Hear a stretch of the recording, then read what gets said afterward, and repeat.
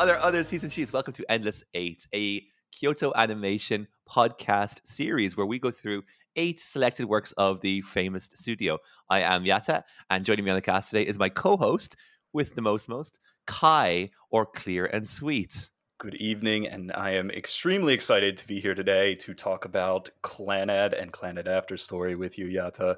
I am excited also to embark on this journey in talking about many different Kyoto Animation shows that we're going to go through over the course of this podcast series.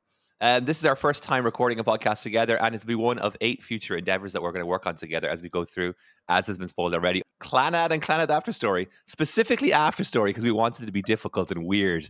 And I feel like that's kind of like a bold move, doing the sequel, but not doing the original series itself. But well, I think it's it's like Godfather 2, right? It's generally regarded as the better of the two movies. Right. So yes, absolutely. There's no way that we can talk about Clannad After Story without first talking about Clannad, specifically because of the structure that Kyoto Animation went for in this show. But we'll certainly get into that. Really quick, I wanted to go over why we chose Kyoto Animation, what we're doing here, and what we're going to be saying about Clannad and the rest of the shows that we're going to be talking about. We decided that we wanted to do a collaborative effort. We wanted to do some type of content together, and we were looking around for something to talk about. We landed on the works of Kyoto Animation, because why not do Kyoto Animation? There's not only so many fans and so much prominence of the studio in the Western anime sphere that like it begs to be talked about, and many people have. But also, it's just the some of the highest quality fiction and visual narrative storytelling that you can come across in anime. So we're going through not the best, not the worst, just some random selected shows.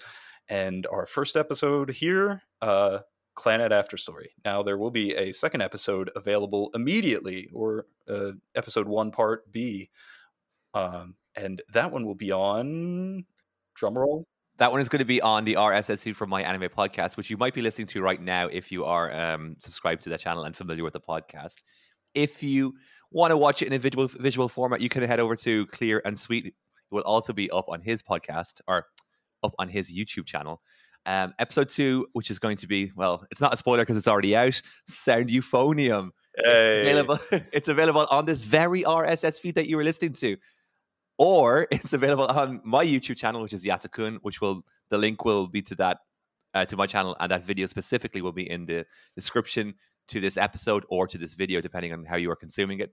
And what's going to happen is we're going to release 8 episodes, and we're going to bounce back and forth like a tennis ball, doing obedient things and flying over the net between these two channels physics for 8 episodes. So we decided to release the first 2 episodes simultaneously, just sort of cast a wide net, I guess you could say. Yeah, and, get everybody in, and we're starting off with 2 heavy hitters too. Very, very heavy hitters. And that brings us back to. Go ahead. No, I was just going to say that's like these 2 are like sort of my like emotional poles, I should say, when it comes to Kyoto Animation. I feel like one is very. They're both kind of emotionally driven shows, and they're like quite character focused, I would say. But one is like an emotional pole in one direction, and one is an emotional pole in the other. So I generally find I have I run the gamut of emotions when dealing with Kyoto Animation in general. But generally, I would say for most shows, especially the ones that we chose, it's sort of a lol. Isn't Kyoto Animation just the best? Aren't they my favorite studio? And then you have Sound Euphonium and Clannad, which is like a thorn in your shoe or a lump in your throat or something. It's quite emotionally. It's a heavy show by comparison to, say, I don't know, Chunibyo or Munto. Spoiler alert for things that may which we will get to. Stay tuned, viewers. There's going to be a moment when a certain episode drops, the Unto episode, not to give it away completely, but where someone is going to go, of all the shows that you could have chosen, you had to go and get Munto. Once again, we are not doing the best. We are not doing the worst. We are doing a random selection of 8 Kyoto Animation shows.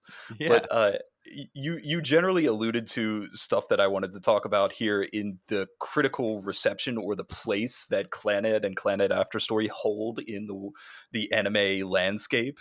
And I think that's kind of where I want to dive into this show. But first, some kind of technical stuff. This Clannad 2007, Clannad After Story 2008. They're adaptations of the visual novel. If any of you who have seen this show, and full warning, spoilers, of course, for the entirety of Clannad in this episode, and for any show that we're talking about in each episode. But this is adapted from a visual novel. It is a harem romance visual novel through most of Clannad, and then kind of turns into a drama in Clannad After Story.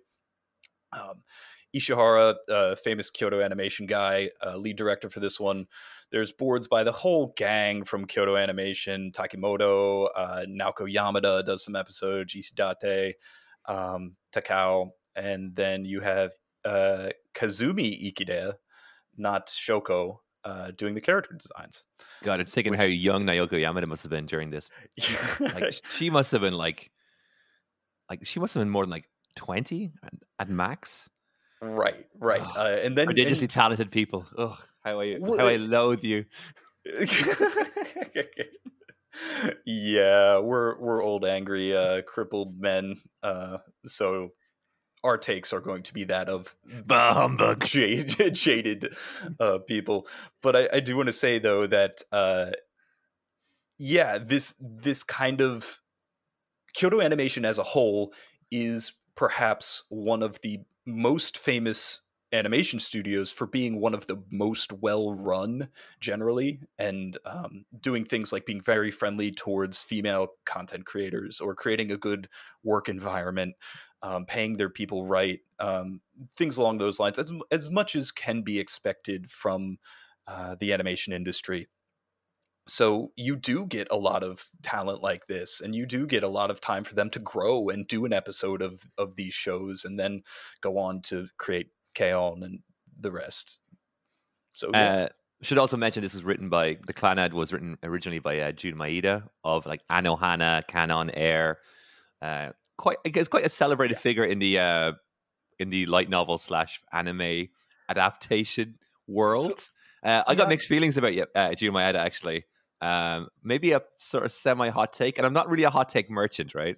I'm more of like an iced beverage kind of guy, coming in with some lukewarm takes. About as hot as I get is saying that I don't really like X anime that people quite enjoy. But I think I think Clannad might be Jun Maeda's actual best work, because I don't really rate Anohana very highly, which is sacrilege. Yeah. Okay, I have Anohana listed as something to compare this show against, and I did not know that connection. Have not played the visual novel, but now that you say that, boy, that is going to be very relevant going forward. He also did Charlotte, which I outright hated. So, justifiably so. Because at that point in my life, when Charlotte came out, I was like, I had drank the Clannad Kool-Aid. We'll probably talk about our like experience with watching it, but I was like, I think this is going to be an old school anime AniTube YouTube reference, but I think at that point I was like really watching a lot of glass reflection reviews. And hey, we're all friends here. No hate. No, I'm not throwing shade on somebody. I mean, we can sling some shit if you want to get into some beef wars and stir some controversy, get some clicks. But no, yeah, he's a big fan. He was a big fan, and I was on the back end of like a very, very long shonen sort of like binge where I was watching and rewatching and then watching it again for some reason, like Naruto. Like years. It was literally like a year. It was like it was like the dark ages of in Europe. I had this like weird theory where it just got so tunnel vision that I was only watching Naruto and just experiencing like more, I guess, like traditional, well, non-animated works, we'll say. That's what I was consuming. But Naruto kind of kept me on the path, the true path. But Clannad was one of those works as I was getting back into anime again. It was that kind of like reopens the love. So I will say that a lot of my opinions, we'll say, are going to be kind of rose tinted. So I should say that it's like a first love. Can I ask you what year this was? So it came out in 2007, and I think I sort of had access to it. I wouldn't say like about 2009, 10, and 11, and it would have been a few months after K-On! because kyo-ani is right. really like the After kyo-ani is the alpha and omega when it comes to yeah, my experience with. That's so dramatic, but it's true with Kyoto Animation. And at that point, I wasn't like familiar with like the channels to, like a Reddit, for example. I wasn't really on it right, because I get like, for some reason, I'm more anxious on a space like Reddit than I would be face to right. face with somebody. The odd, you know, um, inner workings of my mind. But I had just discovered Mal, I think, and it was like, oh, Clannad was at that point. Clannad was one of like the top shows on Right. Mal. You have nosedived straight into the point I wanted to start at when talking about Clannad, because it is such a time and a place more than it is a show. I think for a lot of people too, you mentioned coming in from a big shonen binge and then this being something that hits you in a different kind of way. I think that's the case for so many people, and especially at that time, especially the late 2000s, mid to late 2000s, that it really was this kind of um, first romance or drama or, life beyond battles that cracked a lot of people's heads open and said, oh, anime can be many different things. It doesn't have to be, screaming and power-ups and sword fights.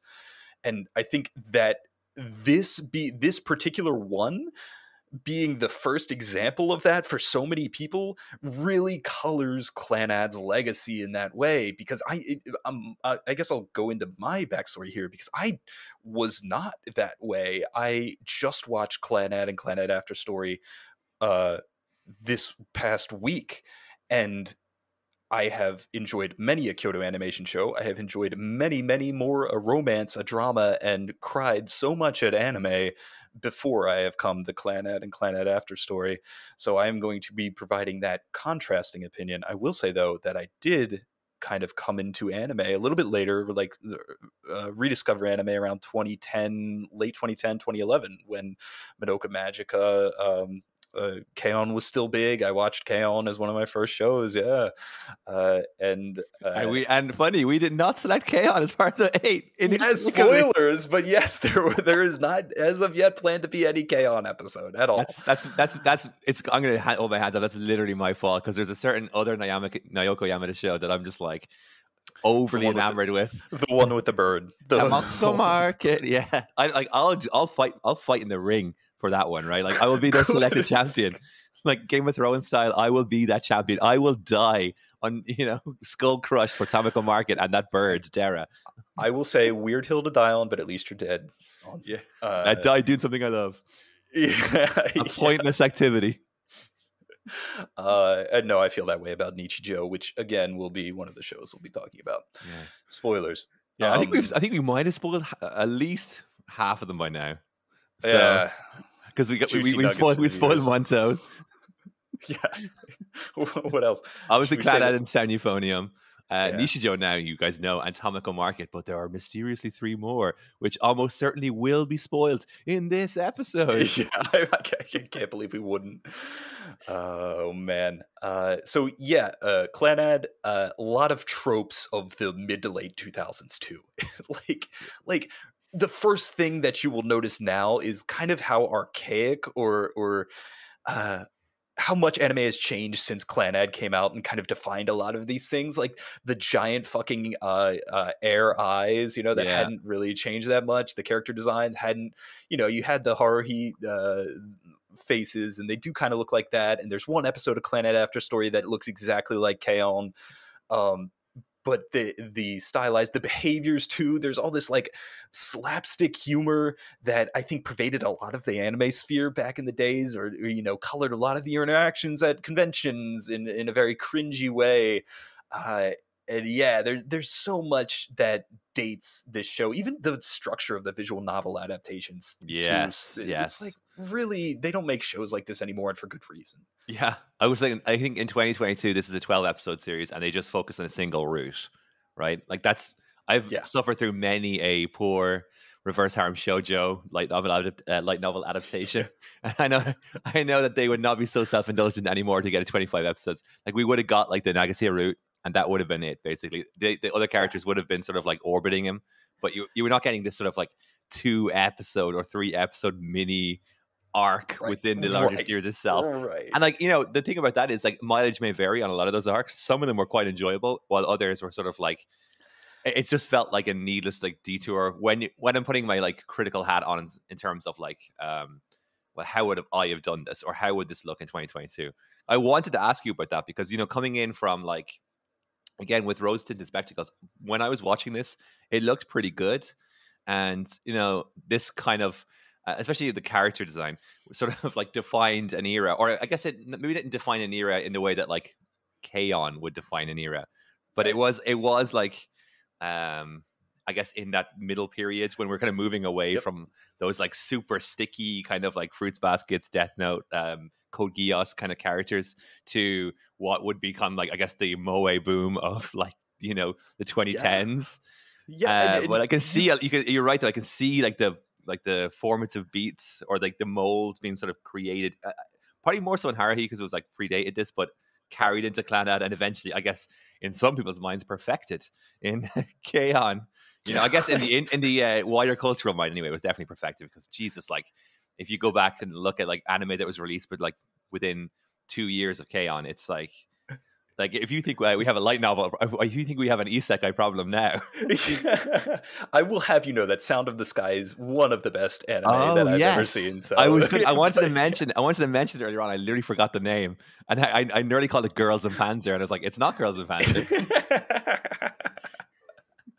The production quality for that one is exceptionally high as well, which is like a big help. Also, I completely fuck with moe anyway. In general, it's unapologetically, it generally tends towards a slice of life anyway, or slice of life with some sort of twist. But whatever it is, like that is something I'm always sympathetic to in terms of like a story, we'll say. Oh, totally. And the weird thing about me never having seen Clannad too is like, I am a romance drama connoisseur completely. Like I don't want any fight scenes. I don't care about any action animation. I really don't want to talk about Sakuga or anything like that. So this being something that I had on my radar but never had interacted with and never decided to seek out, I don't know, I guess it kind of says something about this show's legacy. I don't know, you could do a whole essay on that. Maybe he will. Yeah. What I do want to say though is like, it's hard to watch almost, like coming from more serious dramas in recent years, or more passionate romances, and that's unfair to Nagisa and Okazaki, but it seems like at the start of Clannad, right, every girl is either this like completely moe to the point of idiotic helplessness blob like Fuko and Nagisa, and then, or there's this like harpy of a woman that just kicks the man every time on screen, and there's no black or white, and I'm just like, God, why are you doing this? And I know it hit differently in 2007. Yeah. There's lots of context surrounding it, but stuff like that would just turn me off of watching this show today before you even got to what does amount to really good drama. Spoilers later in. If I compare, like at the time when I watched it, again, it's like hard to put yourself in a place, in two places at once. But I remember at that time thinking that it felt very novel.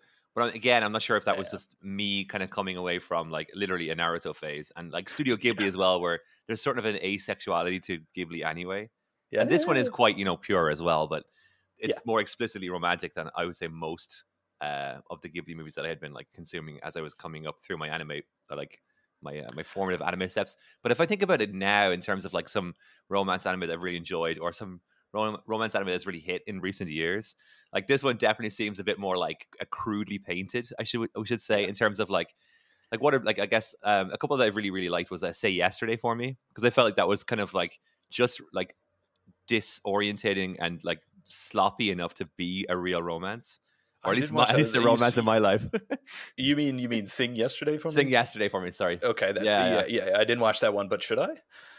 Okay, so here's the thing about it. There's a couple of moments that a lot of people were kind of turned off by, because you might call them irrational. But then I would counter and say the heart is not irrational. I would say the heart is not a rational thing. Sure. You I know, get you. And uh, that's like a large topic that we're going to get to too. And I think that there's a line between contrived drama, or like what I would call visual novel drama, or drama for the sake of having a drama at the end of your visual novel's, character route. There's got to be something, right? There's got to be some tragedy in the past that is preventing what's her face Nagisa. not no what's the other one E Ichinose Kotomi. You know, Kotomi's route in Clannad is just for me the most best example of this. Or also the stage fright from Nagisa at the end of Clannad too. Is just like there's got to be some element of something happened in the time, and we have to build our entire structure of our character relationship around this one drama that they have to work out. It's like, okay, Okay. kind of get it. So superficially, we'll say, before you get all like we all get all deep, and I saw Yeah. semiotics as a word that was literally in the document. So Oh, it's one of my be favorites. prepared for that. Yeah. I'm gonna go. If you were in, we'll say hypothetically, in this either playing the visual novel or you were literally Tomoya. Okay. Which, Fun because you experiment. have such a like a smorgasbord of like lovely harem Right. lovelies to choose from. Which route are you going? Like, do you Right. find yourself going the Nagase route and knowing the inevitable heartache that will lead to, or are you It's going for the hard more? because you've asked me a tough question already, and I kind of want to know your answer too after I give Okay. mine. But I don't consume. This is a cop out, but I don't consume harems like that. I think back to what I consider to be the pinnacle of the harem of Tenchi Muyo, and how that is taken and used, and how there's like not really, a Sasami route or anything like that, or and most of the characters are, it's just hijinks in a can, and it's a basis off that. So I don't. Maybe this is why I don't play visual novels, because I wouldn't be like, oh yeah, that girl, the one with the twin tails and the big titties, that's where I'm at. The one with the one with the eye patch. God, yeah. Right. Yeah, it's not. I don't know. I would Okay. say that the only way this story could have gone is the Nagisa route. Yeah. Well, I would say that of the characters that we kind of encountered this show, I would choose the Nagase route. I would say this Oh because wow. Okay. in a very weird sort of way, I did choose the Nagase route in real life. That's one of Oh, the this is one of the weird things that also kind of clouded I get you. my You're relationship with this projecting. show is Yeah. because I tend not to. I really hate this as an answer or a criticism a lot of people have with media in general. This idea of I need to relate to a character for X show to be worth my time, or I Oh, totally. need Yeah. to put myself in the character's shoes. Well, for whatever it is, Tomoyo and my own sort of like history are annoyingly parallels in certain respects. That's why one of those things where like, well, because I can relate to it so much, I kind of maybe afforded it a maybe like better writing than it was, because I'm Yeah. literally filling in. I'm sitting down the couch here, Freud, and just throwing my own, you know. Um, I so understand that, I and I'm will, happy I will that say, you I will say this. ended up. My partner did not die in childbirth. Spoiler alert for After Story, but Thank she is God. like she would. I say she would be a similar like disposition health wise to Nagisa, and it's always been sort of a Oh challenge. God. And then me and my Oh. dad had this kind of like turbulent relationship where I didn't speak to my Hey, dad for like same. Hey, years. same. Yeah. So, Yeah. Now my dad's not a lovable old alcoholic. I'll say that. It was just yeah. other things. I think there's a certain inevitability about the father and the son. It's always going to be sort of semi-dramatic no matter what it is, right? And for me, it was just I was going through stuff, and for a few years there we didn't really talk, and I can hold my hands up and say that was on me. But at the time of watching this, I think I was right in that phase of like, oh, screw you, Dad. Oh yeah, yeah, And yeah. and watching Yeah. Yeah. Tomoyo's feelings kind of like play out with his father. It's actually my favorite thing about this show, like that's really Yes. stuck with me, is like fathers and their children. So as Yes. as a male, right, it's like it's easier Yes. for me to relate to that.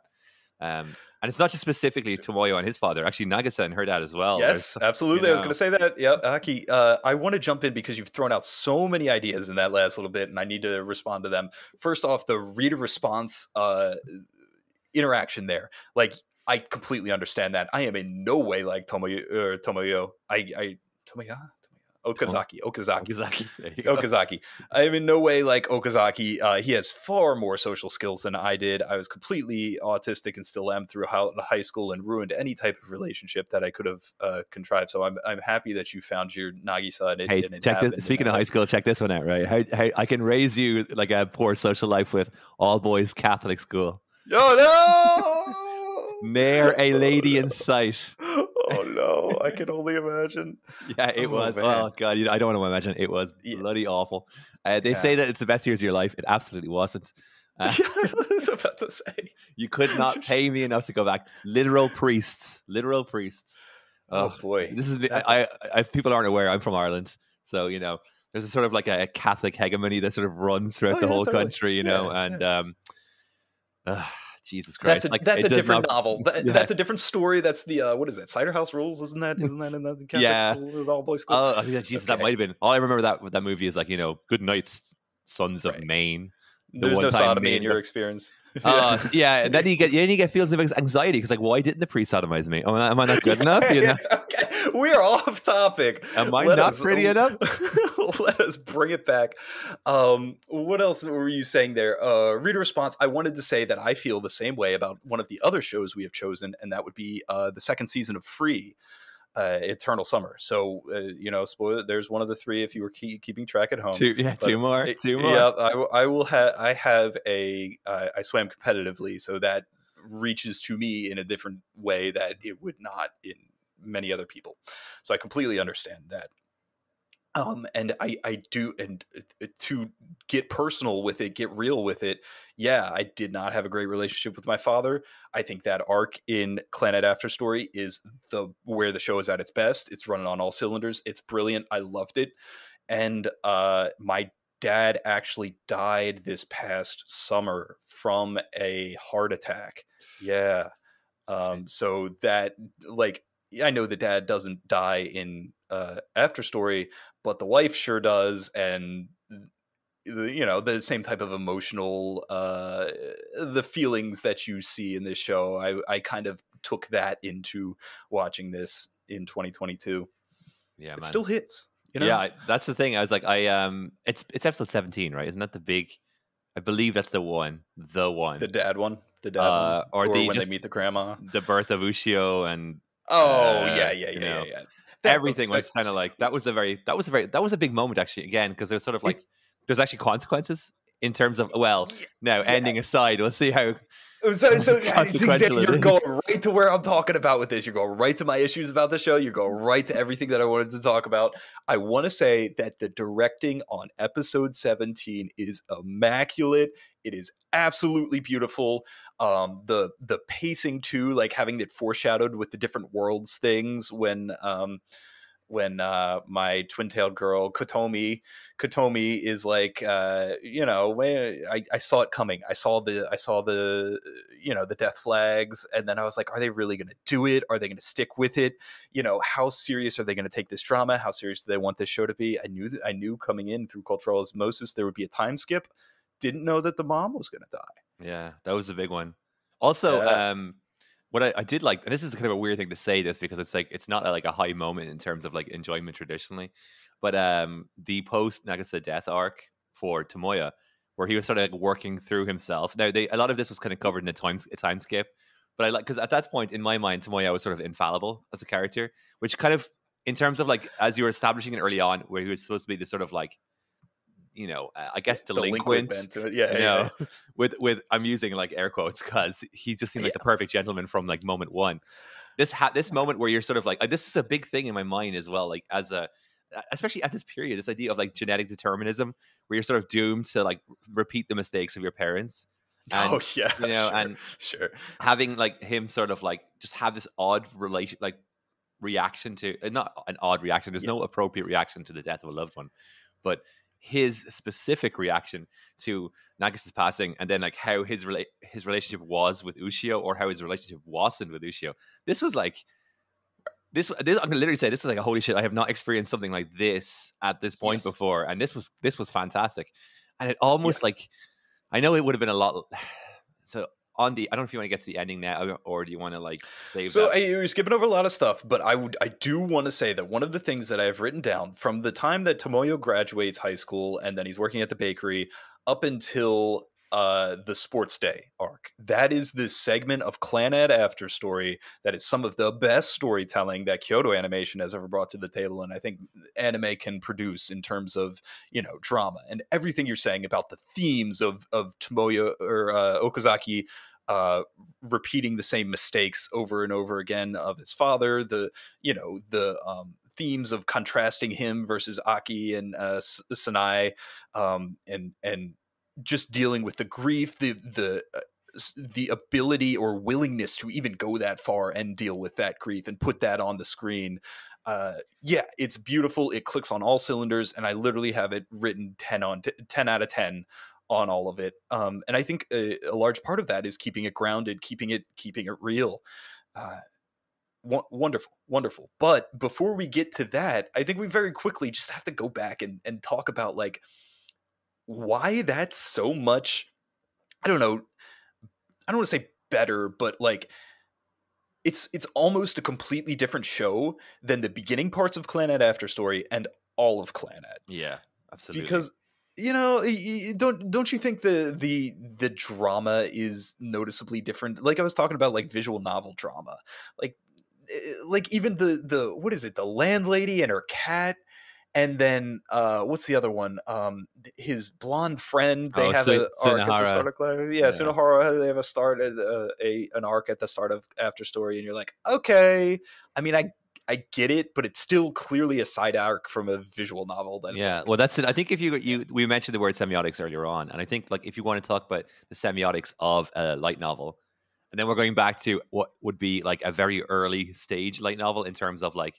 how they would like how that as a medium is going to sophisticate itself later on, as everything will as it progresses, and you start like modifying the form and parodying the form, or just like taking new angles on it. This one is quite a traditional one, so there's a certain, you can just feel like it's essentially a join the dots experience, especially with like Clannad, and to some extent the first third of Clannad After Story, I guess, where it's like if you are well versed enough in the medium, or even if you've just watched a lot of anime that have been adapted from like a light novel, you can, because essentially if you think of Steins Gate, which is like one of the most celebrated anime, like alongside, especially of that period as well, they're literally like of around. Great example. Yeah, there is a certain like, we'll say like a 3 episode to be generous, or 2 episodes for like to be more realistic, like mini arc or side quest that just has to be completed because you have to be made aware of the awesomeness that is, this potential character. And like,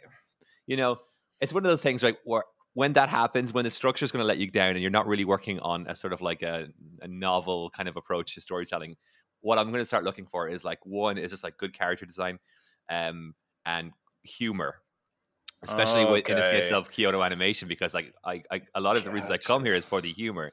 So if you can, you're working within the box, and I'm aware of the box, Can I jump in? Doesn't that, working within the box and like noticing how the sausage is made, doesn't that inherently force you to consume it in a different way? And I guess that maybe that's what you're saying, that you look for the elements instead. You look for the humor, because that's kind of what I would say, is that the structure that they went with here, the very hard visual novel route-based structure, doesn't really do much for it as a narrative media.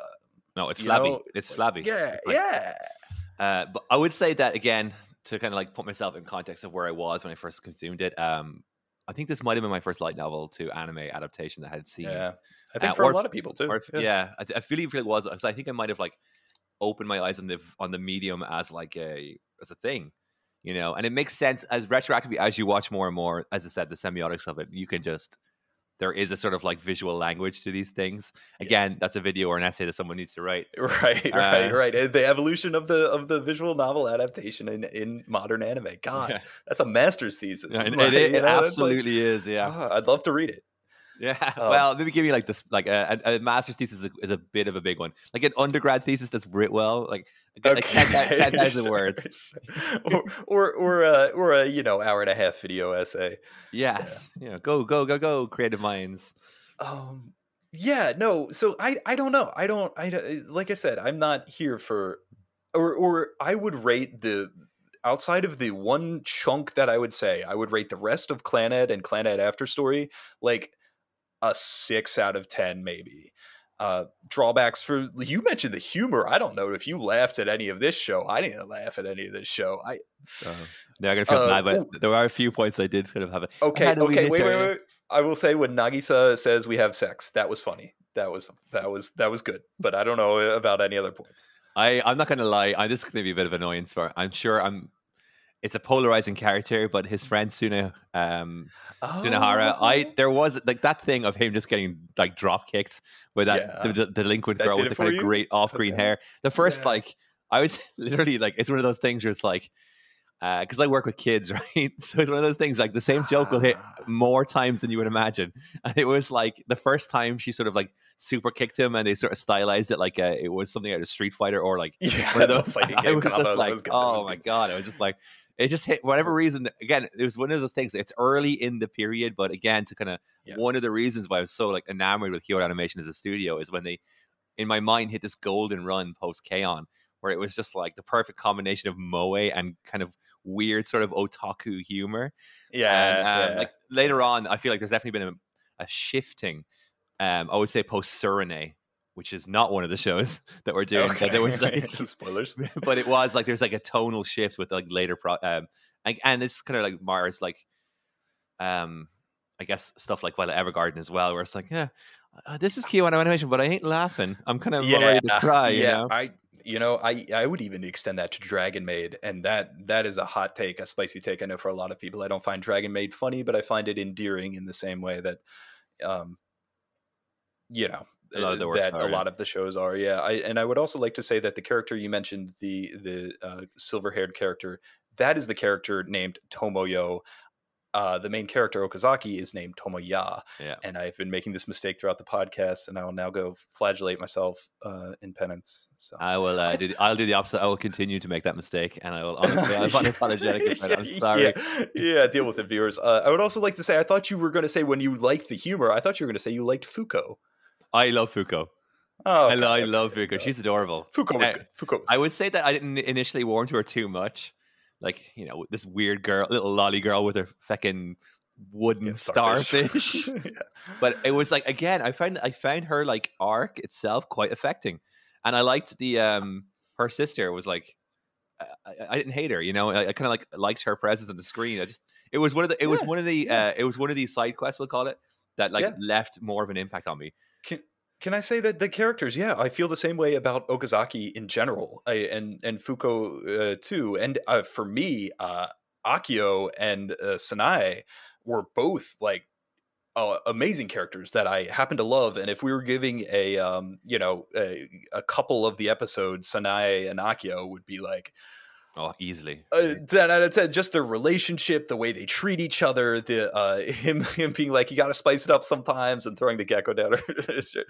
And also just yeah, how they represent like this idea of what a parent should be and what they should do, and yeah, that role that they play in a show that is about parenting and relationships is super cool, and I would have loved to have been their child.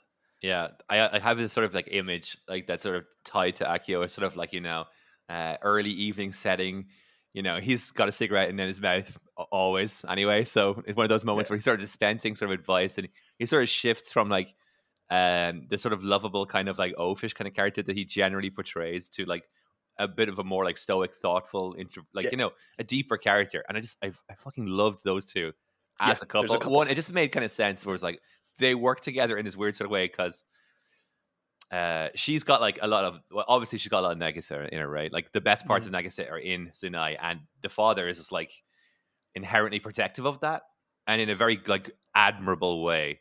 But he Yeah, also is, again, he's funny. Like Yeah. like him and Sunahara, man, they just cracked me up. I don't know what it was. Okay. You know, I I can't. It's different comedy hits different for different people, I guess. And also, it's like when you watched it, you know what I mean. So in my mind at this time, it was again the novelty, and I guess the jokes weren't stale, or not stale, but like they hadn't been done better in the Right. future, right? Right. That's Yeah, exactly what I was gonna say. I've seen so many animes do the slapstick physical beat 'em up on yeah. Like we've all seen that, the pervy friend or the idiot friend, yeah. like dramatically thrown or comboed, or Yeah. some way to have their sort of like Team Rocket blasting off again moments. Yeah. But it's And not a dead horse trope in 2007, yeah, so I guess we'll it's let it slide. yeah, we'll let it slide. Well, I praised it even. I'll say, not even just letting it slide. I was probably out there praising it. It Yeah. established a visual language for physical comedy in anime. Yeah. There's the 90-minute YouTube video I want to see, like the history of the hijink kind of what do they call it? Is it bokeh? Is that the word for I'm going to get that confused with seme and uke and then just completely embarrass myself. Well, if it's any consolation, you could have said any of the three of them, and I wouldn't have known. It sounds like you're speaking another language. The word in English, I'm sorry, is butt monkey. Oh. That is the technical term. You go on the TV tropes page for butt monkey. I don't find butt monkeys hilarious, so But it's whatever. Whatever. I would say generally no, but because I think a lot of the time this can it can go to the point where it's sort of like self-parodying in a bad way, if that makes sense. Like you're like, I think you need to like restrain yourself with these characters. I think this kind of like plays into like Mineta from My Hero Academia as well. A lot of people hate that character because he's kind of gross and creepy, and it's just like with that character kid. Yes, it is. Okay, yeah. And it's just like within that instance, like, oh, you just didn't hit it as as well as I would argue maybe Sunahara. Well, again, it's you have to place it in context of when it was written, but like at that time, I felt like Sunahara was like on the right side of it because it wasn't like completely creepy or gross. Yeah, he's not like a pervert or something. He has lots of redeeming qualities. I totally get it. And I would say that the joke of Sanai's bread being bad and then Akio running out after her never goes stale for me over the course of the entire show, which is amazing because the Sunahara one I was done after like 2. Like, I'm good on him. Yeah. I'm out.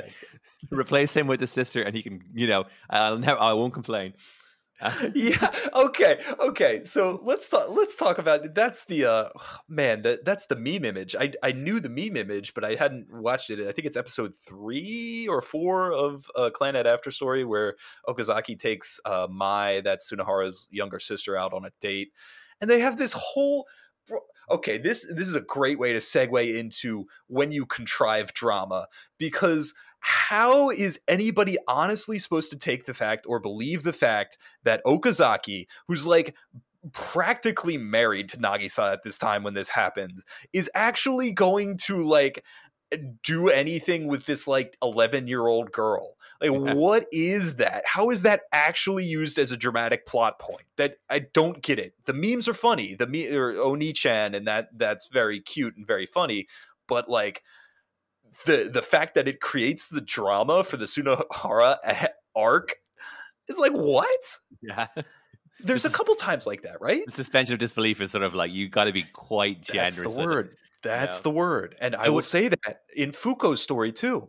Yeah, that's the thing. Yeah. In the cat story with the landlady, when it's like the cat goes back in time or is reincarnated as a boy or something, I'm like, the plot is just so flimsy in this visual novel-esque way that like, hey, I get a lot of fantasy. I'm fine with like random stuff happening, but I think it's no coincidence that the best part of this show is when it abandons all of that and it's very grounded. Actually, speaking of, because we're on sort of fantastical now, how did you find, or how was your reaction to the girl and her robot? This sort of like sub theme that was going on through the whole thing.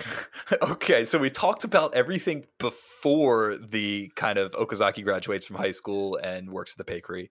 Now let's talk about everything after the sports day, because good God, I could not conceive of a way to throw this drama away harder. And for there's some element of it that I get, but the robot and the girl and the alternate world and Ushio being in the forest at the end with Fuko behind the hospital, all of that was just like, I see they were going for some type of fantasy here, and you missed it completely. I know, and this is where I want to bring in Anohana, because I know a lot of people have trouble with the ending of Anohana that has the same type of similar fantastical kind of, oh, just run with it, emotional over logic stuff. And I'm all for emotions over logic. I have no problem with that. I did a whole Madoka Magica breakdown where I talked about the power of emotions over the power of logic. And that's fine. You have to be so delicate with this though, because it can end up feeling so contrived. And when Ushio gets sick with the same sickness that Nagisa had, right as everything starts getting okay, I'm like, oh no. And then when we go off on the light and the fantasy, and Ushio is the last remnant of the robot person, and this is Okazaki in another timeline, I'm like, what are we doing? Who wrote this? Why Jun Maeda? I cannot. Yeah, it felt cheap, honestly. As in, like, again, you think of that like visual novel experience. Where you're just like, oh, do you want the good ending, or do you want the or do you want the actual good ending where we like, maybe you don't, it's not as gratifying in terms of like you don't get everything you want, but in terms of like how to write it, it's better. It's one of those things where like it kind of sucks, like, because if you're like emotionally invested in a character, and Okazaki 40 something episodes with the guy, and he's not a bad, he's I find him quite a relatable character, as I said already. Yeah, a part of you, great. a kind of like an emotional part of you is like, oh yeah, just give it to me, give me all the ice cream and the candy and the whatever. But another part of you is like, no. when you put your sort of like, your hold on a second, is all that ice cream and candy actually good for me, and is this actively harming what was a fantastic thing? And also, like, speaking on the magic thing, I think this is like kind of my fantasy nerd side coming out. I think there could have been a better job for foreshadowing the sort of like hospital and the town itself as this sort of like you have magical that one space. scene with Akio, right? Yeah. You have that one scene with Akio, which is pretty good. It's an emotional one. I think I cried on that one when he's talking about it was very touching. But that was the first point. But I feel like if we had a little bit, like, a few other instances, So I feel like you've touched on exactly what I wanted to say, is that the conceits are not terrible here. That last scene where Tomoya Okazaki is walking on the rose petal, pathway up first episode thing. They call back to the first episode, and he doesn't say hi to Nagisa after she says Anpan. I think that's a good seed in concept, and the idea of multiple timelines, which has been foreshadowed, or branching paths. You can do that. You can use that as a device to give the drama, and then maybe even do what they do and go back and say, what if Nagisa doesn't die on the thing? And here's your candy and happiness. But I don't think the execution is there. And if you handed me the script, I would say, we're cutting all this robot CGI bullshit. We are not recanting on this drama. We're cutting Ushio's illness and incredibly manipulative and forced death scene in the show. Like, holy shit, how does this girl not go to the hospital after a fever of 6 months? Like, what the fuck? Yeah. It blew my mind. And we're really trimming it down, but we're really fleshing out that kind of, this is a special place where this hospital is built, and we're really fleshing out that alternative choice that Tomoya would choose to live with Nagisa even in spite of the thing. You know what it reminded me of? I'm going to reference Paula Magi Madoka Magica because that's my thing, but episode 12 has that exact decision. It has that exact scene for Sayaka. It's like, would you choose to do it all over again if you could? And it's that powerful choice, right? Like, yes, I would. I loved it. I for all the goods and the bads, and I choose to live in that way. And then all of that's lost with all this, like, absurd symbolism of the robot, of the other world, of the lights, and it's all just so muddied, and it could be cleaned up to be something really powerful. Yeah, and I guess again, this is an issue where I think in 2022 it actually would be. Because Yeah, I would say a lot of people yeah. like a lot of people. I think there's like a sort of like a rose tint. Again, I'm going to use this for the third or fourth time today. This rose tinted spectacle sort of view on well Please, media in sakura blossom general. tinted Yeah, there we spectacles. go. Yeah, yeah, yeah, yeah. Where you sort of like you kind of like almost forget or you overlook all the flaws or faults of an older work and just sort of like decry how anime Yeah. ain't like it used to be or movies aren't like they used to be when the reality is actually in a lot of respects it's so much more sophisticated now in terms of like I just think of like how good like a Komi-san is or like a Love is Yeah. War, you know what I mean, Yeah. and like how Yes. well they're like Yes. constructed, and how like fleshed out that the fleshed out that romance is and how like funny and unique and like quirky it is and like how the Right. characters really, especially like Nagisa like there's she's very adorable, right? And it's Yeah. like but it's not like she's not sophisticatedly written, I would say, in Oh terms of yeah. like Yeah. what is her like what is it her that makes her her, right? Other than Oh, being even adorable and sort of like yeah. like a shrieking wilting violet, Yeah, yeah, yeah. Even the drama club thing of like, or even that main narrative through line or theme of Clannad itself, and not after story of I valued the times we had together and the journey, everything that happened, uh, and Nagisa, finding friends. I guess it's nowhere near as refined, as powerful, or as good a narrative character arc as it would later be in something like Komi-san. Yeah. yeah. That's just said, life is getting better, boys and girls, even though generally it's getting worse. Yeah, yeah, yeah, and this goes back to what we were talking about earlier. For so many people, like we grew up alongside the anime industry in a lot of ways, and yeah, maybe you didn't really know how to best adapt a visual novel like this in 2007, and you were working out the kinks, and yeah, it's so much different. And I Yeah. think too, I want to get into my next point here, and that's that I'm 33 years old, right? And we mentioned we're old men We're now. all It's like, fucks. yeah, yeah, we're jaded, right? I know life sucks. I've experienced life sucking firsthand. But if this is your first time, if you're in high school watching this and you don't realize that you're gonna graduate from high school, if you want to start a relationship, you're gonna have to get a fucking job. And you're gonna have to pay for your rent in a small, trashy ass apartment. And it's like, and you're gonna regret having to wake up every day and shuffle off to your thing where you screwing bolts on telephone poles. Part of that's why Okazaki is such a great protagonist, or that he realizes that he's very perceptive, he's very engaging. But just having that type of content in this show, having to deal with your shitbag dad causing you to lose this nice cushy job, it's like having life punch you in the face. And for a lot of people, if that's your first interaction with that, as I suspect this was, then Yeah. yeah, it's going to hit different, right? It, and I think a lot of people you can hand wave away a lot of the narrative storytelling issues that Kyoto Animation would certainly definitely fix in their later shows, uh, because it was just the first time, or your first time engaging with it. Yeah, absolutely. It's like when you acquire a taste for anything, right? As your tastes sophisticate and the industry sort of sophisticates with your tastes, you just expect better. But I Yeah. wouldn't. I also try not to be like to hold it against, say, Clannad explicitly, right? The only issue is this essential watching in 2022 the same way it was in 2009? We'll say now that Oh, we can have a right, debate right. about on sophistication and growth. Okay, so from what I remember, Jun Maeda's next step would have been Angel Beats. So like he's on a bit of a heater right now in terms of like opinions aside, the Successful show. quality aside, right? Like you're talking about Yeah.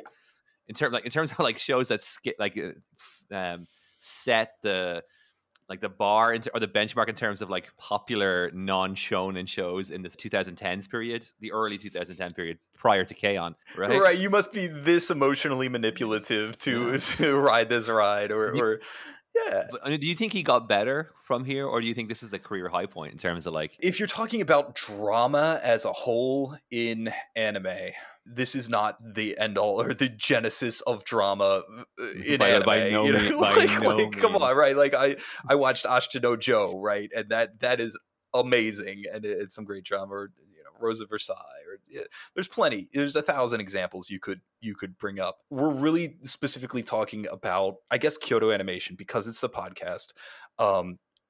And the anime that Kyoto Animation helped create. And I say anime there, I say anime culture that Kyoto Animation helped create because so much of everything is defined by the Haruhis and the Kaons and the Clannads, even outside of Kyoto Animation. Mhm. So I will leave it that I don't know that Jun Maeda gets any better. I think that Angel Beats is manipulative in very much the same way. I think Yeah. that Anohana is. I would say the only thing about Yeah. the paring it down to 12 episodes, I think, is a big plus.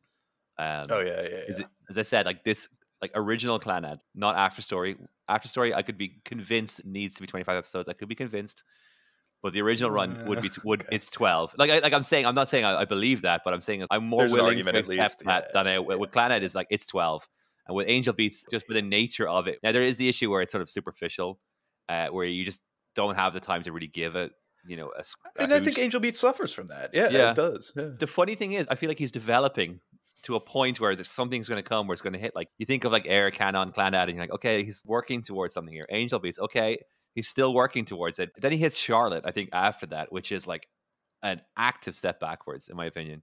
Again, people like it though. I think people still had the Yeah, Kool Aid thing, where it's yeah. just like if he wrote it, it has to be good, right?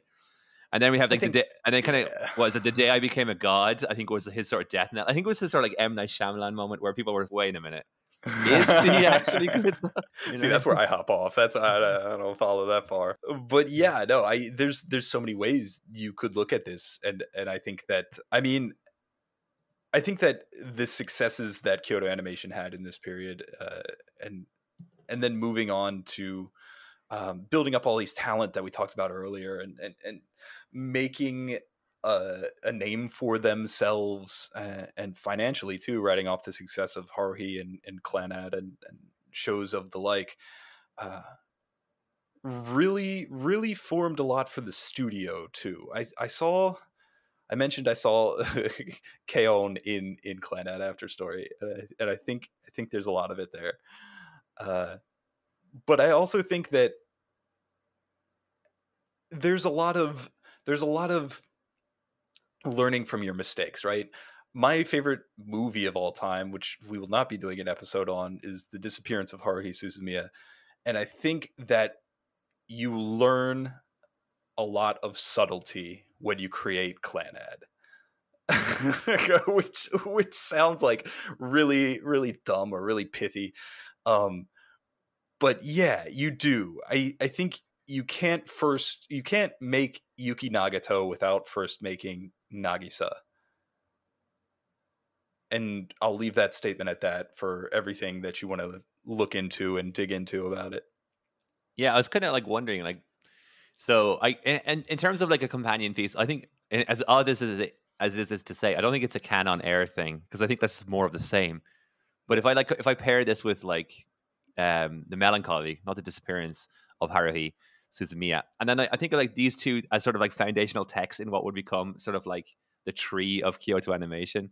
Because Right. I think there's like a stem where it's like a lot, you can see a lot of Haruhi in like a certain aspect of Kyoto Animation, or what would go on to like their kind of like works and the best parts of the work. But I think there's also like there's been a lot of moaning, not moaning, but like decrying some of the flaws. But they did a lot right, especially in terms of like influence, right? In that respect, I have to like laud Clannad, right? Because I think there's a lot of like what I love in other shows. There's like a through line to Clannad, right? If we'll say if Haruhi is like the father of Kyoto Animation, I think Right. this like kind of could be the mother, right? Yeah, yeah, that's fair. I think that's totally fair. In terms of success, in terms of reception publicly, yeah, totally. I I also think that so much of Clannad, as we've touched on, feels different in 2022 than it did in 2007. Whereas I can absolutely go back and watch the melancholy of Haruhi Suzumiya and have and still enjoy it in the same way. So I wonder how much it's hurt by the stuff that we brought up earlier in that type of enduring legacy. Yeah, it's like it's one of those things where like certain things are just kind of like you have to kind of watch it through the context of this is sort of like a foundational text in like my Yeah. anime fandom, right? Yeah. Because everybody has that shit, right? Like there's you said you had only got to it this year, right? And that Yeah. might not be like a where this thing where like I'm sort of building an identity as the guy who didn't watch Clannad, right? Just that everyone has those shows, those like blind spots. I never got to watch Utena, for example, right? Yeah. That's like one. I literally that's true. I've never got to watch Utena. I was like, I've never seen it, and I know I'd like it because I'm pretty sure it's Kimuhiko Ukahara, and Yes, so yes, it's like I know fair. it's something I'm going to like. It's just like one of those things where it's like one day it will get to it, right? And here's the thing too, is that like this came up on Reddit r anime though. In my daily life, the people that I interact with on a daily basis, literally every single one of them has watched Revolutionary Girl Utena. Like that, it wouldn't even be a question. Again, if you want to go on Clearandsweet on YouTube and check out my Adolescence of Utena breakdown, shot by shot breakdown, like I'm into the Utena fandom, but it's just such a text that everybody's seen it. And I think that reflects back on Clannad too, in this weird way. Like everybody, when you were coming into the thing in 2008, everybody, even the action fans, even the shonen fans, you could refer to Fuko Starfish and people would get it. Yeah. Right. And it was such this cultural touchstone. And I think Haruhi was too. And now people are out there watching Demon Slayer and Attack on Titan and whatever the hell else, and there was this R anime poll of like, which shows have you seen? And it's all the romance and it's all the drama and it's all the magical girl shows. All the shows that I'm all about and have my confirmation biases and my little cliques about, those are like 10% of people, maybe. Yeah. In the general anime watching populace have seen this. Well, that's there's another thing, right? There's like I would say more so than almost any other genre of like any subcultural genre, which anime would fall into, or at least Western anime fans would fall into. There's like the cyclical like turnaround of like the population, we'll say. So like if you want to see like a perfect example of this, is just all you got to do is look at Mal and look at the top shows of Mal and how sort of like static they've been. Like Full Metal Alchemist has been at the top for God knows how long. We'll say audience numbers, right? It's just because the fact of the matter is there was a generation of people who came up with that. The same generation who came up with Clannad. And then sort of a lot of them would have cycled out, right? And have been replaced by like a new generation of people who have kind of come in post, we'll say I don't want to say like the One Punch Man boom of like 2014, 2015, where I feel like they just exploded in terms of like, you can use the word. You can say fucking Zoomers. That's okay. That's not a slur. No, my number one thing is I always hate the idea of being a gatekeeper. I don't want to be that guy, right? Sure, I don't want to be that because I've had experiences coming into like communities and sort of not. Okay, sorry about that, everybody. We had a bit of a recording issue. But we're good now. And Yata, you were talking to the people about gatekeeping. So what's your passion about gatekeeping here? I hate it, honestly. And I just shared this. I'll share it again because it's just the kind of person that I was when I was younger. I legitimately dated a girl who unironically would say that she liked the band before they got famous and didn't like them anymore. And like this would happen a lot. And, in her credit, she had great musical taste, but I didn't like that. And it really like kind of stuck a craw in my throat. And luckily for me, when I came into the anime community, I never experienced it. I guess I'm so hellfire awesome, I guess, or maybe I was just like so inoffensive with my like lukewarm takes that I never really like got the ire of like the fucking Legend of the Galactic Hero fanboys who are going to like decry like, oh, what do you mean you haven't seen? You didn't pick the right fights. You didn't insult the right people then, clearly. Yeah. But having watching it coming, later on, people like moaning and decrying like gatekeepers, and then coming into other fandoms, like Magic the Gathering, for example, right? Just a toxic fandom. All the bad shit you hear about like gatekeeping, and I wouldn't want to do that. I wouldn't want to decry new anime fans or whatever, like for not having seen these foundational texts. Yeah, you see, the break is now. I actually don't know Yeah. what the point was about this gatekeeping thing. We were like, oh, all the Zoomers that don't know about Oh yeah, the old they don't know shows, the about the old shit. classics, the Yeah. classics like Clannad After Story. Yeah. Well, here's the And thing, though. Right? I was thinking about this prior to like our internet exploding. So I find that each year there's sort of a show that defines the year in anime, and anime is such a weird thing where like there's a really like you can see it like let's all move over there, right? If I think of like 2012, it was just a year that was like defined by Sword Art Online and like how big that show was, and yeah, like Attack on Titan, I think it was 2011, and One Punch Man, Tokyo Ghoul. They just sort of like defined that year. Now 2007 is a really interesting year because Clannad came out, obviously. I think of that as like a defining the year and defining anime taste in general worthy show. But there's also, I think Death Note came out that year as well. And okay. I think maybe like Spice and Wolf. 2007 is a Yeah, really interesting year. but these would all be shows that people would hold up and gatekeep with, is what you're saying. Yeah, it's like it's a quite interesting year in terms of like I think you could build sort of like a foundation of anime fandom just on the strength of like Yeah, and 2007 alone, which is a maybe a it may also compliment, I like guess. largely coincide with the rise in streaming or being able to torrent files or some type of like broadband internet access being prevalent enough that people having enough computers that are able to do it, that Because or social media, yeah, because looking at this list, is like you also have like Higurashi came out in 2007, Bakano, Sayonara Zetsubu Sensei, School Days, which is another one oh, all the there you Zoomer kids need to go. watch. Because Well, another light novel adaptation, right? Jesus, Gurren Lagann was this year as well. Well, It's there you like, go. yeah, big year 2007. So what Anime was we born in 2007. apparently, yeah, like forget about that fucking like My Neighbor Totoro or Akira or Cowboy Bebop or whatever whatever was BC in terms before Clannad. It ceased to matter. Yeah, so Clannad as the first romance show and as the first visual novel adaptation and as the first drama show ever to be animated. Yeah, it's I literally just the it's a first good anime. it's a good first attempt. And I think that kind of is where I'm at with Clannad as a whole. It's like this is what I thought it was, which is really weird going into it because there's this reputation that we've talked a lot about, but it really is just a visual novel adaptation, and then this immense, really effective drama in the kind of the second third of After Story, and yeah, it as if you take it as that, if you look at it as we said through the context of its time, or just go in expecting that, I think you come out of it appreciating it for what it is.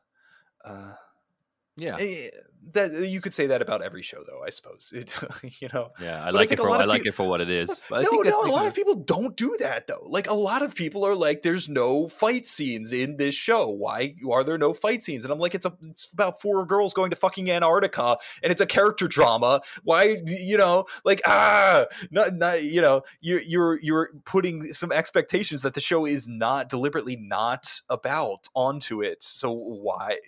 So if you meet the show where it's at, if you go in knowing a little bit of melodrama, if yeah. you go in knowing the circumstances of Kyoto Animation, if you go in knowing that the ending, there's a lot of crying, that it's emotionally manipulative, and that the ending's a little bit whack, I think you'll enjoy it. Yeah. I think you'll find something to like.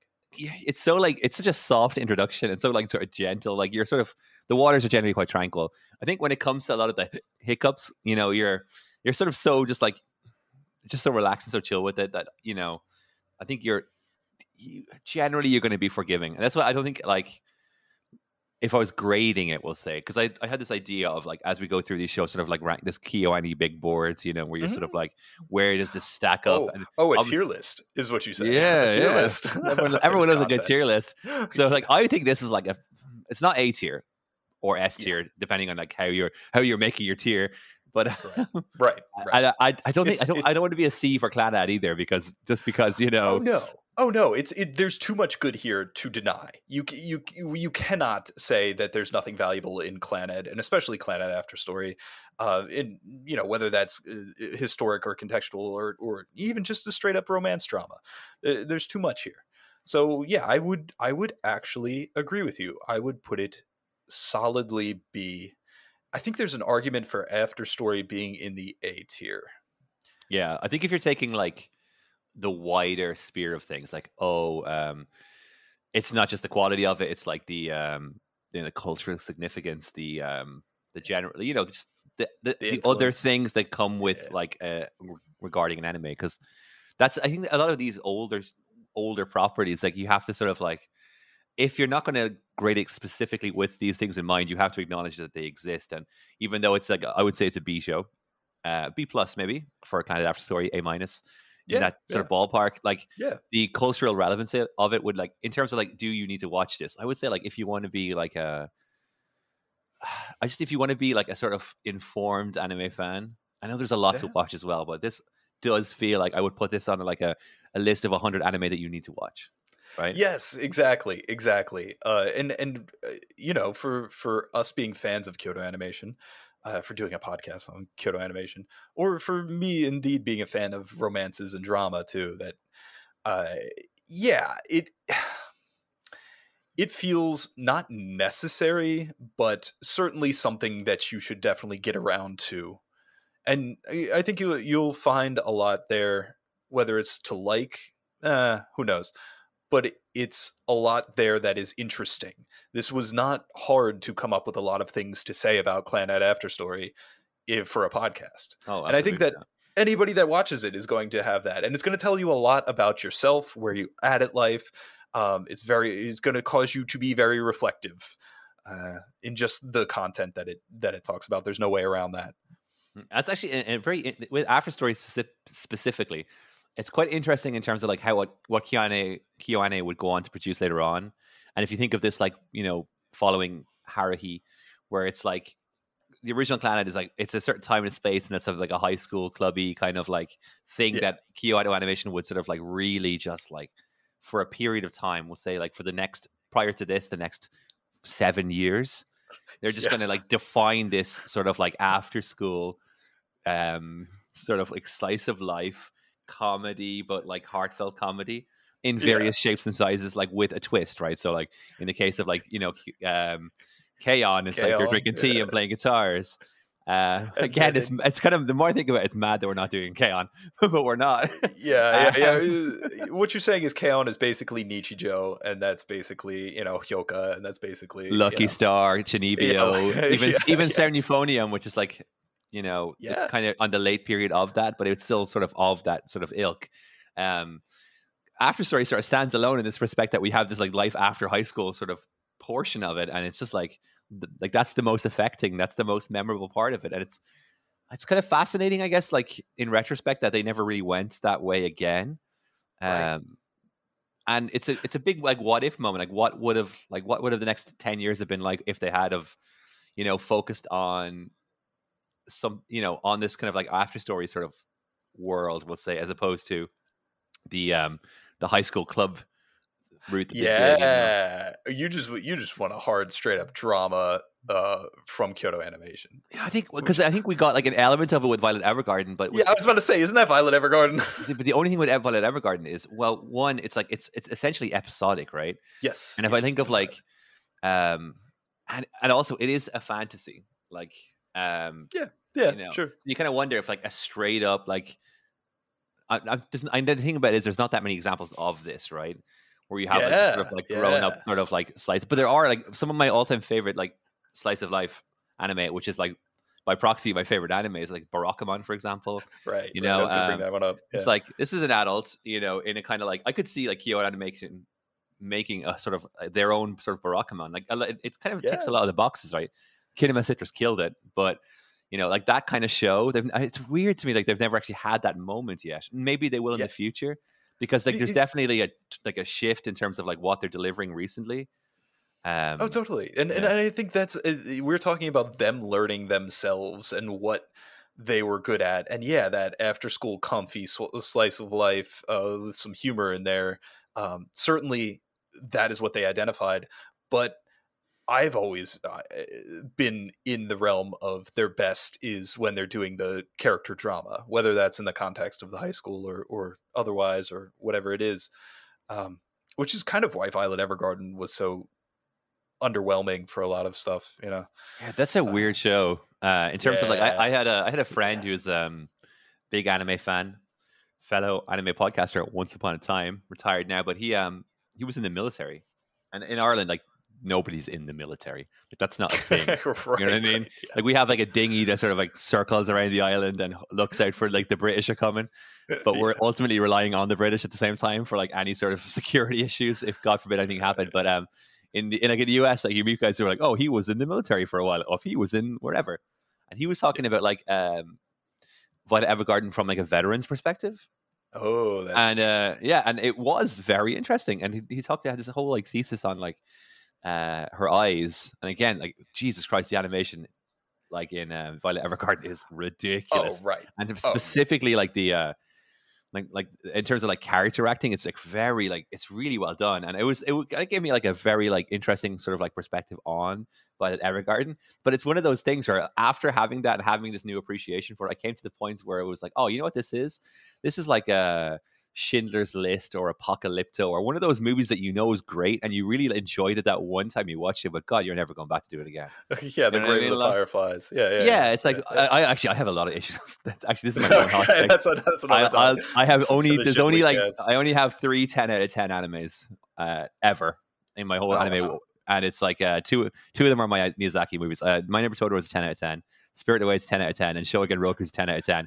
And it fucking drives me nuts that people are like, Grave of the Fireflies is better than Totoro. It's absolutely not. I'm done on this podcast. There will no be episode 2. I'm sorry. You're talking about emotional manipulation. Totoro? That's where you're going, Totoro? I'm telling you, dude. Like it's a 90-minute movie. It's clean as hell. It tells a fantastic coming of age story. Dude, I could go on. It's not the Totoro cast, but I'm telling you, because a lot of people confuse. This is like my tagline for why Slice of Life is great. Great stories don't need to be about great things, and people confuse. Like a lot of people are all like, "Oh, it's Princess Mononoke. It's Grave of the Fireflies." Yes, because it's obviously a big, sweeping, grand story where you have something that's inherently more intimate in Totoro. You know, it's about a girl transitioning to adulthood, and you know, she has these moments where, oh, dude, it kills me every time when she has the moment where she sort of breaks down and becomes a child again. When she's talking to her granny, or granny, but not her granny, the character granny, about like her mom not getting well again, and it's just like, Jesus Christ, this is fucking incredible writing. But again, people are like, oh, Totoro, or Spirited Away. Spirited Away kind of moves more towards a grander sort of storytelling, but it's like, this is such a neat, well-written story. And this is why Slice of Life, fuck it, I'm on the soapbox. This is why Slice of Life is the best fucking genre. I was going to bring it back to Clannad as soon as you're done. But I agree with you. Go off. Yeah. This, again, it's this whole thing. It's like great stories don't need to be about great things, because ultimately we are not great things. We are creatures. We're little humans, and having really human moments is deeply fucking effective. And that's why, like, a lot of the moments that like kill me in the show is just Akio being a father. Yes. And yes. You know, and this is, you know, this is why I think Totoro is perfect, because it just tells that story in a way that's not like contrived or cheap. Like, unfortunately, there are parts in Clannad that are, but you know, when it's good, it sort of like toes a line with like my favorite stuff of this kind of genre. You know, like I'm thinking like, you know, like Hakushi Goto, Barakamon, these shows that just like, oh my God, you know, this is like a nice treatise, or, you know, on the human condition. And that's what I'm here for. Yes. And that's why fucking anime rocks, because unfortunately in the West, I don't think we get these like, just disarmingly kind of like low key kind of character driven stories the same way. It has to be about something. And again, I just it's a bit of a bugbear of mine where people you need to have this grand thing. Like Grave of the Fireflies is more impactful because it's in World War II. You know, like, okay, like whatever, that's your take on it, you know. But I'm happy to watch somebody fucking, you know, cleaning a floor, you know, if it moves me, you know. And yes, exactly. I'm bringing it back here because I agree with everything you said on that rant, with the complete exception of My Neighbor Totoro. I do not agree with that reading of that film. That is not for this cast. That is for the Totoro cast. That is, do not invite me on the Totoro cast. I think that movie sucks. Oh my god, dude! You're But literally, that's the holy trinity of 10. Although you don't like Shogun Roku either, right? No, I do not. I do not at all like that show. But I will say that your description of the everyday, your description of the small moments, that is exactly where the strength of Clannad lies. That is exactly what I loved about watching this. And I think it is totally underrated as a content, or in this genre that it can be so fantastical at times because you can animate anything that you want. All of my favorite shows in that way. I have many 10 out of 10s. I have probably 30 10 out of 10s. And I think that all of those share that element of, this is just a tiny character moment that is either not related to the fantasy in the story, or it's completely beholden to the fantasy in the story, or not related to it. It's just the character moment, just the character's feelings. Something like Alice's graduation in Aria the Origination, which is one of the most famous things. Or if we're throwing out examples, I already used A Place Further in the Universe and Sound of the Sky. Those are the same type of thing of like, this just is a moment where we can be people together, and there's no external stuff. When Okazaki goes and asks the other guy for the job, like that hit me in a way that I didn't, or when he washed his dad's back and trying to help him, and like that stuff got to me, in a way that the fantasy didn't. Well, that's what. So kind of just when you mentioned A Place Further in the Universe, I kind of got my mind thinking of this, because again, that's like a tier. That is an S tier anime for me as well. I think I had it second for like number 2 for anime of the year that year. I think it was 2018 when it came out. I had Eurocamp ahead of it just to be kind of just to be like quirky, just to be quirky. It was the thing where I had to fill out a form. Like, it was like a what? And I could see a lot. I had a feeling that Place Further in the Universe was going to win. But I wanted, like, well, if I nominate Eurocamp as like best of the year, it will make the category. So that's why I chose it. I think like I probably say that our anime voting. No, this was for the Anime Addicts Anonymous, the AAA anime podcast. It was it was like a bunch of like OG anime podcasters. They had this thing called the Anime Oscars every year, and I did it for Reddit one year. Yeah, and I would live and die in the cute girls doing cute girl things hill. I love that genre. I don't know what it is. We are not talking about kyo-ani in this show. It's madness. But so the question that came into my mind when you started talking about A Place Further in the Universe, I think, okay, if you're building your anime fandom out from this point of Clannad, would you have like 5 recommendations that you think, okay, these are kind of like touchstone things that I would say, like, if you like this? Because this is a classic, like if you think of like a Mal page or a AniList page where it's sort of like users also enjoyed X, right? And then you mentioned A Place Further in the Universe. I think that falls right into it. It's not a romance, or at least it's not explicitly a romance. Then maybe you could sort of like ship, Shirase and the Penguins. Yeah, we do. Yeah, the Penguins. All right. And Artica's a great villain. Yeah, but it has I think in terms of like a personal journey, it's a and drama, right. But because Clannad is kind of this weird, like, diverse kind of cocktail of like different things, Let me take your idea and run with it then. So for romance, the one that I would recommend is my anime of the year back in whatever that was, As the Moon So Beautiful. Oh, Tsukigakure. Yes. Tsukigakure. I gotta talk about that first, just really quickly, because we're never going to talk about this again. It, dude. It's one of my favorite scene in Tsukigakure is when, because I've had this talking about human moments and relatable moments, and like, this is the fucking sauce right here.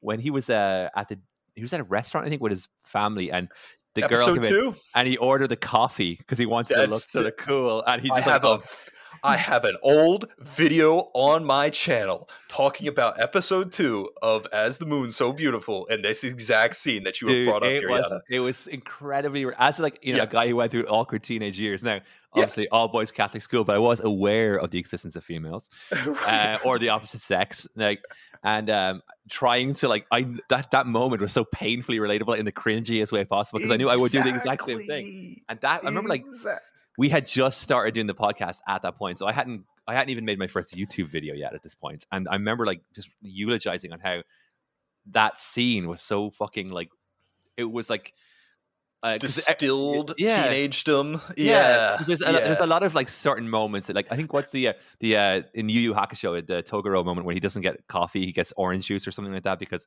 it's an oft-cited moment, right? Or like when Chihiro in Spirited Away kicks on her shoes, and they're like, there's these like iconic moments of like, Right. you know, Right. it's like these are very specific moments that are like painfully relatable and painfully detailed, and it's all about like ma, and like it's something They're specifically nothing special, right? You yeah. know, or Mano no Aware. Yeah, Is that the term? Is and the you're just like, simple but what that moment there is, and that's why I think high school works, because everyone's been through adolescence, right, right? Like, you're not everyone's been an old person, right? So it's not gonna be hard to right, like, right. maybe not everyone's gonna enjoy like Inuyashiki, or not Inuyashiki, because they're not Iyashike, yeah, but it's like everyone's been a teenager, and everyone can have that moment where like, oh my god, they captured this so well, and exactly. Tsukigakure was that. So complete diatribe, complete randomness at all, but Oh no, that's I totally love that. I related to love that everything. choice. I love that choice. If that is a Okay. choice, right?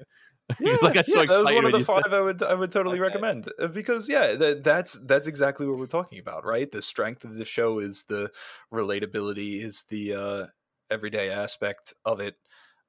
When you get away from the visual novel and you just get into these people that are these falling in love, and what that is, what that isn't. Some of my favorite stories are about that. For the drama aspect of something like that, there could be a ton of things, but I think A Place Further in the Universe would be the one that I would go to as like, you want to cry, right?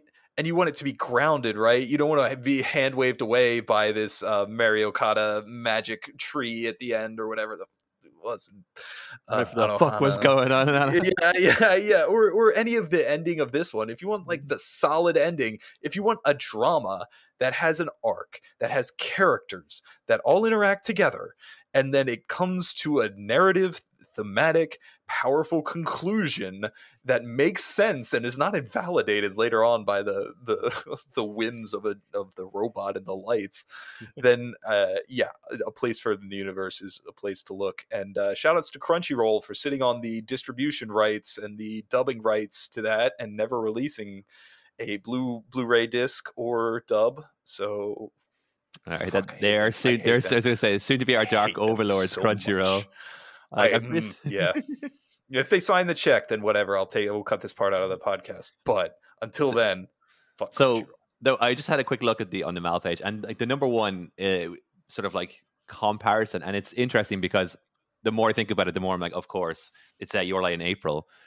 Oh yeah. Oh yeah. If we're talking about death, if you want to talk about death, well, A Place Further in the Universe has that too. But Yeah, this one uh, it's a lot. There's a lot of touchstones though in terms of like you're talking about like this fractious relationship with a parental figure. This oh idea of yeah, like kind of post kind of like trauma, and obviously the death of a loved one, right? Like that's yeah, you know, yeah. I'm gonna say it. I think Your Lie in April, like I know was like infinitely better than Oh Clannad. yeah. Like Oh, Jesus Christ, that the braveness of I'm going to talk about this again when we get to Zen Euphonium. Or actually, yeah, season one it has it, but the braveness of just having like an 11-minute piano fucking rehearsal, and not needing yeah, to just yeah. like muddy it with fucking like flashbacks of talking, or like just with flaff and fluff, and like a bunch of Oh, like totally, accoutrements, just like totally. that's a very like that's my big moment with Sen Euphonium. Is like, wow, they just had the whole performance. Like, Yeah, it's like no, yeah. there's like no bullshit, no nothing. It's just like they just animate the fuck out of this high school band playing, and that's really like admirable, because, and that's the thing that always baffles me. It's like how they got away with the end of state. Like it's just like Yes, exactly. And I think to go back to what we were talking about, the context of this show, I think if Haruhi didn't hit as big as it would, or if Clannad hadn't been so successful too, because this really was a financially and reputation wise a very successful show, um, then I don't think you would have something like that, or even an Endless Eight, or they would be much more conservative. Yeah, when we get to Munto, one of the questions I always think about is like, what if Munto was the big thing that hit? Like, what if that alternate timeline thing that we're talking about with Clannad, what if that happened and we time jumped over to the timeline where Munto Muntos. hit? Yeah, that's like, what? Yeah, Yeah, there's always like the big sliding door moments, right? I say one of those things is like, what if it wasn't Sword Art Online, it was from the New Worlds, right? Because they're both A1. oh yeah, Because they're both Shinsekai, yeah, 'cause yeah, they're both A1 pictures. They both come out the same year, and it's like they're both kind of yeah. like these big ambitious projects, and they're both, theoretically, like obviously one is, when you watch them, it's like very unlikely that Shinsekai Yori was ever going to be this like Oh yeah, breakout phenomenon because of just the totally. nature of the subject matter. But it is a kind of a bit of sliding door moment where like, what if Sword Online just sort of came and went. We'll say like in a manner that like Darling in the Franxx did, right? Like came in with a lot of hype, Yep, but just never really exactly, like affected the exactly. landscape the same way that it did. Oh, Because like, and I man, it would be a much better place for us all yeah. to live in. Because Hey, I would you? remember like watching Sword Art Online and like I like Aincrad. To this day, I'll say Aincrad's pretty decent. And then it just like it's like, what is everyone complaining about?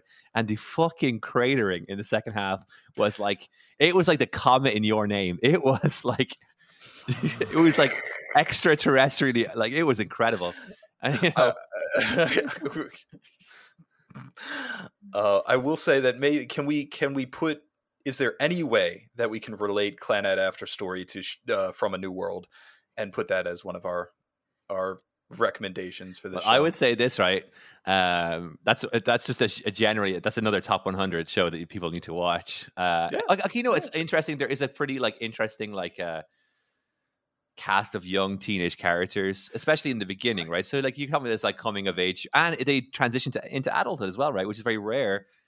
Like how Yeah. many shows do you think of? Oh, the teen, we actually get the time skip when we get them as adults, and it's like it's not just like a couple of scenes at the end. Like a lot of the story of After Story is adult Tomoya and adult Yeah, Nagisa, yeah. and I guess in your From the New World as well. You have that time So skip, and so maybe I would like it's I would also, tenuous, but yeah, no, I it's would also doable. throw out another one here. I would also throw out the use of fantasy in that show, because I'm always famous for burning Shinsekai Yori at the stake for its use of the exposition donkey, Oh my which god, I yeah. think you will remember the Episode three, exposition right? donkey. Is Yeah, it all right, I episode? don't know Oh, what it is. It's been so long now, but yeah, there's just like the plot of Shinsekai Yori with the psychic powers and all that.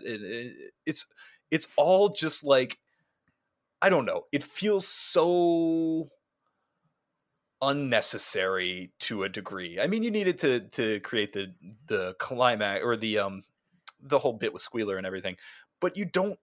It's not about the world. It's not about the powers. I guess it is kind of about the world. It's a lot of world building in Shinsekai Yori, but plot being beholden to character drama, I think, is the lesson to take away from Clannad After Story. And it's something you could tie into that as well. yeah, absolutely. And also, like, yeah, that like, geez, that exposition episode. That's like my biggest like faux pas with that series. Like, and it's so early Oh yeah. on that it's very hard to like turn around to somebody and go like, you need to watch this show because Yeah, yeah, yeah. I know there's this massive red flag in the beginning, and like where you're going to sit there and like just. Boop, boop, boop, boop, boop, boop, boop, boop. I am a donkey library, and then you're Yeah, just yeah, yeah, yeah, yeah, it's a big moment there. You're like, I'm either here for this or I'm not, right? yeah. And it's Well, I like, think that's the same as Clannad After Story too. I think that's the same as, like, if you can't deal with the what's his friend, blonde friend being oh, kicked, Sugahara, yeah. Sugahara being kicked, then boy, it's gonna be. I don't know if I can convince you to sit around to see this guy reconcile with his father, who tried hard but was not a Yeah. good father. I Like, actually, I will say this, like, because you have just recently finished it, so you haven't really kind of encountered the situation yet. And I'm guessing that you might not be super quick to recommend it, but there was a period in my life where I would be recommending as like, oh, if you want to watch slice of life anime, you have to watch Clannad, right?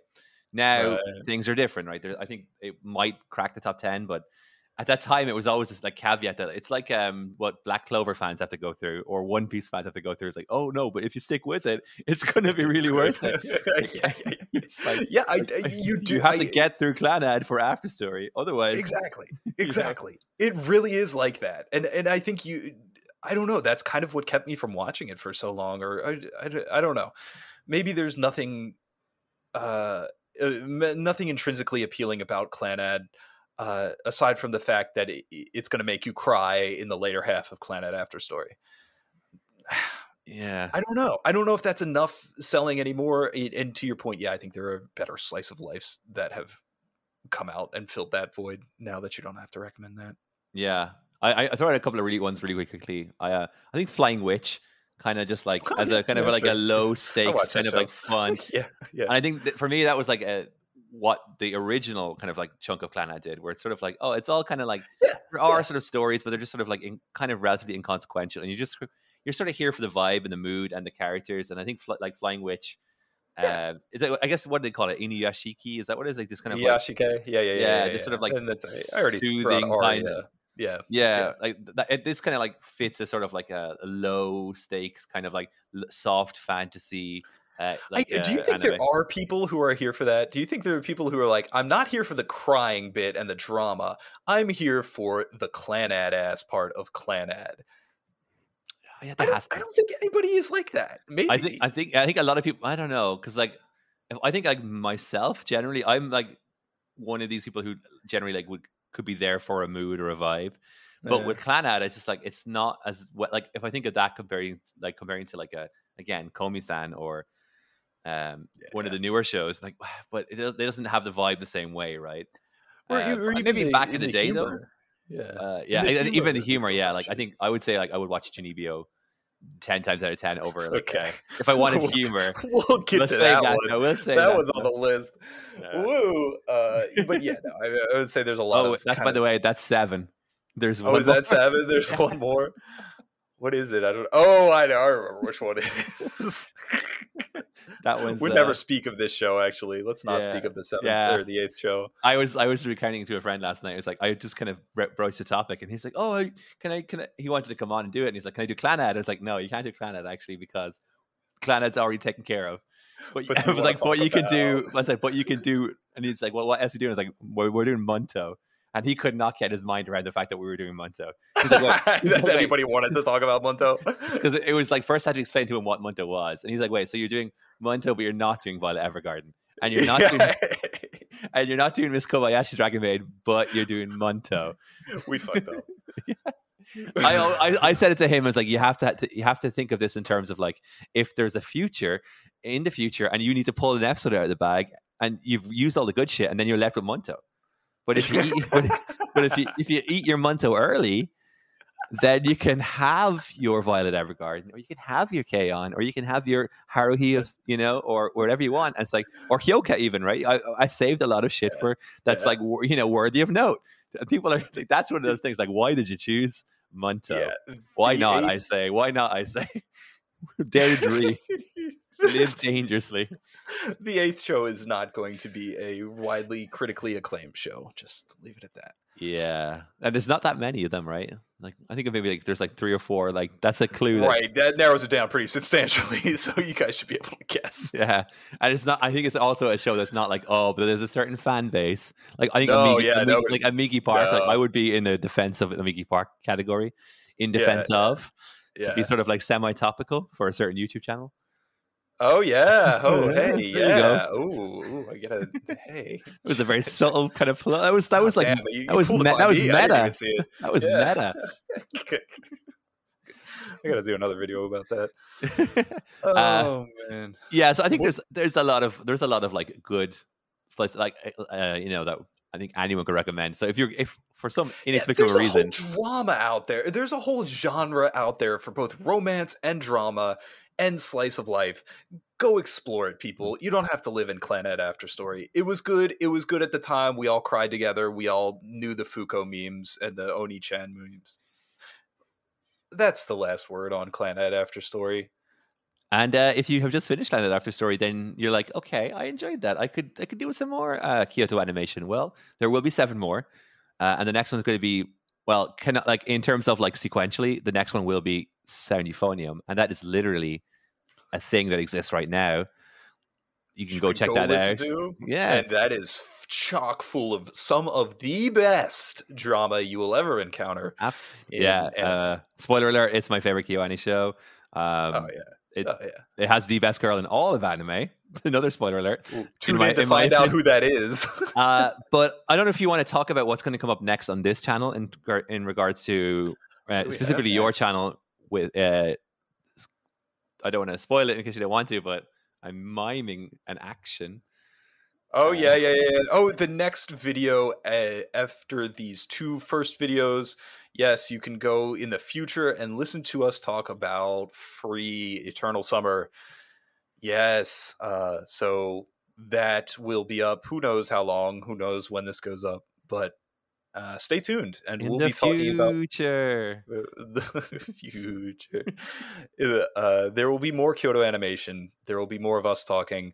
There will be more hot takes, best girls, best couples, best, telling you that your favorite anime is trash now, 15 years later. So. Absolutely, yeah. And maybe if you, I'm kind of be curious about this. If you're in the comment section, because this is the thing that, RSS feeds can't do, but YouTube channels can.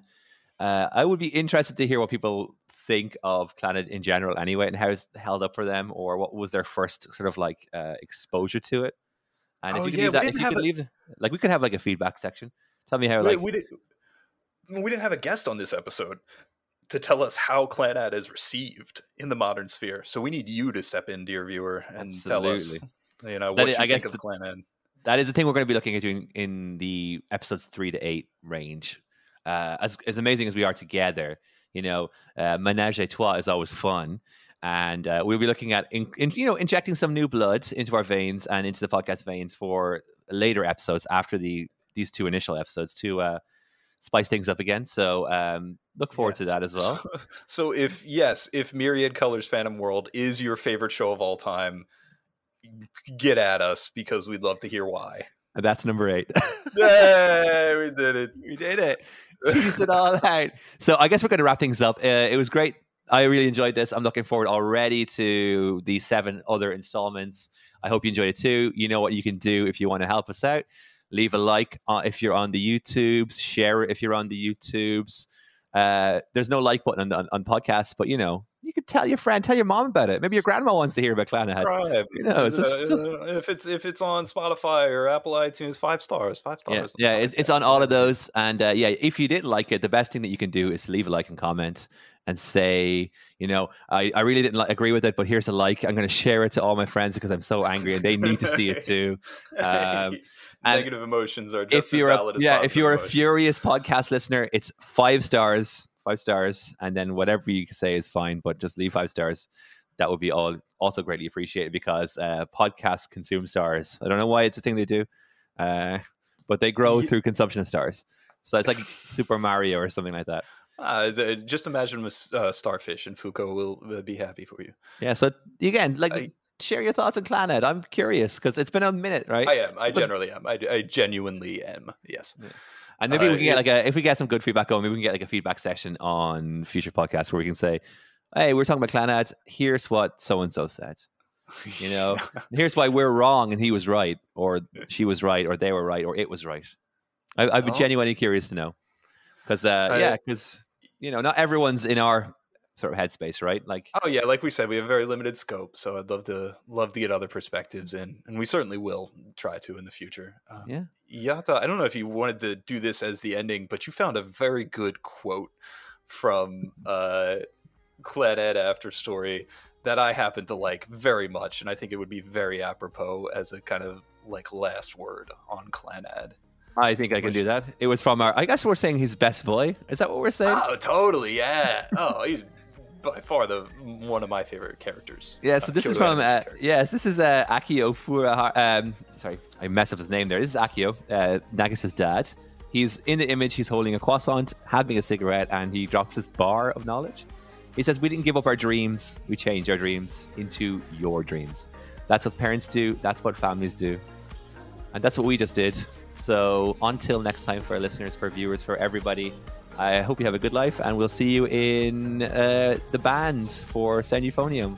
Hey. Bye-bye, I love you, bye.